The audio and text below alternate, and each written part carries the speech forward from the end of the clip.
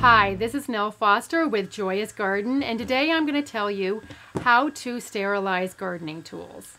In all reality, it's hard to get it 100% sterilized unless you have a sterilizing chamber or some really heavy chemical solution, and I don't use chemicals, so I'm going to show you how I really give mine a good disinfecting.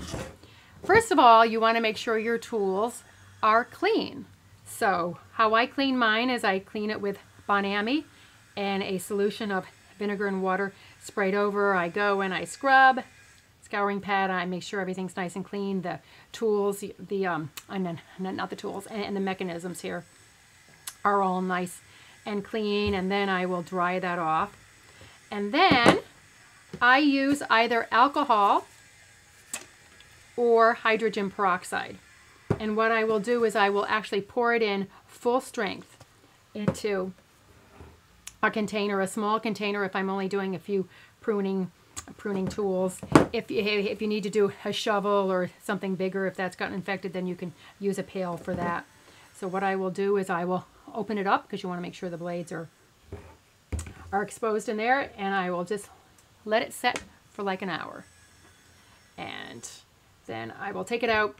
And as I said, you want to make sure that this part is all down into the alcohol. If you think your handles have somehow gotten infected, you want to put the whole thing under, but hopefully they have not. They have not. And then you dry it off. Make sure it's thoroughly dry. And I usually put a little bit of olive oil on this part just to keep it good and lubed up so it doesn't rust, and it's good to go.